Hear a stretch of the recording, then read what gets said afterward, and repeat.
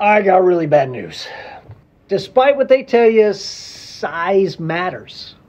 I've been playing musical instruments my whole life, and just the thing that tracks is the bigger the instrument, the more it's going to cost. Tuba players, pipe organists, upright bass players, they're all like, you got to be kidding me. Meanwhile, the guy with castanets.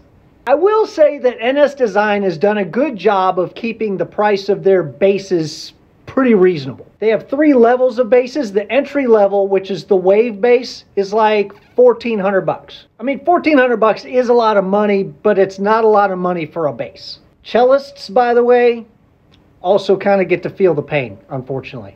You get a really nice electric violin for under $1,000. It's not the case for cellos or basses. Oh, and you need bigger amps too. I mean, low frequencies, big speakers, the whole bit.